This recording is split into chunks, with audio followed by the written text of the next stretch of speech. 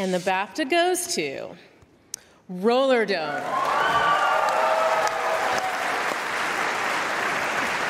Oi, oi, BAFTA!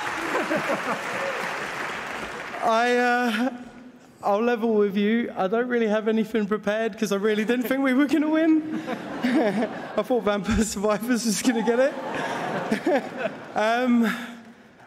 When it comes to thank yous, like I've got to start with basically thanking these three gentlemen here, the founders of Roll7. Great leadership, you know, a great culture starts at the top, and they created an environment in which we could succeed. They trusted us to make the game we wanted to make, and it turned out great. I want to thank the entire Rollerdrome team. You smashed it. We knew we were onto something special when we were working on it, and it turned out great. I can't name you all, but I'm going to mention two people specifically.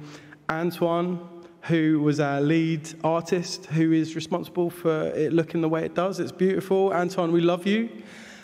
And Paul Rabbit, who is the creative director and the guy responsible for the GIFs that you all saw on Twitter that created, you know, those GIFs that became the game, that became Rollerdrome. I feel so privileged to have been given the opportunity to be the lead designer on the project.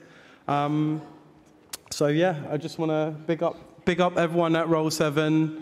You're all amazing. It's the best company I've ever worked for. And I just want to say thank you to all, like, everyone that was involved in nominating it, because, like, you know, that 10-year-old kid that was playing Mega Drive games never thought that they'd have a seat at the table, and here we are today.